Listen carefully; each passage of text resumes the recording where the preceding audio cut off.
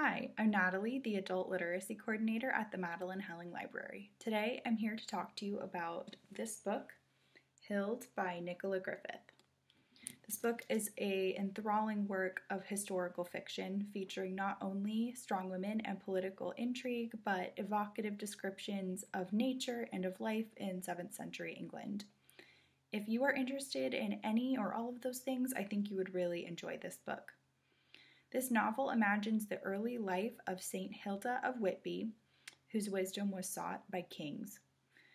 Set in England during the 7th century, which was a time of transformation.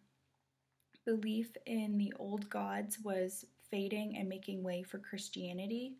Smaller kingdoms were being conquered and ruled by one king. This book follows Hilda, or Hild as she is called in this book, from her early childhood through her time in her uncle King Edwin's court as his seer and his advisor. Called Game of Thrones Without the Dragons by one reviewer, this book describes a time of major transition in an evocative and emotional style. Griffith does a marvelous job recreating the world of 7th century England.